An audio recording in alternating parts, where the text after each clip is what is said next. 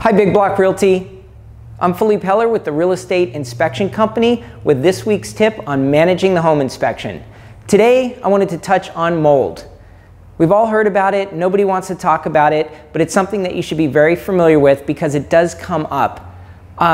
Mold can be revealed in lots of different places. In this case, it was hidden behind some boxes stored in a closet.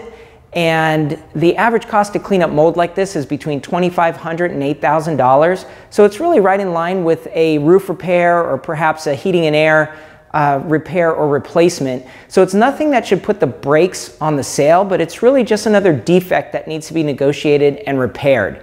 So our suggestion to you is that you become familiar with mold and that you learn about it and you prepare your clients that it may turn up and you're going to try and negotiate for its repair if it does turn up. To learn more about mold and how you can address it, please visit our website at this URL. And as always, we're happy to answer any questions you might have regarding mold. Thank you.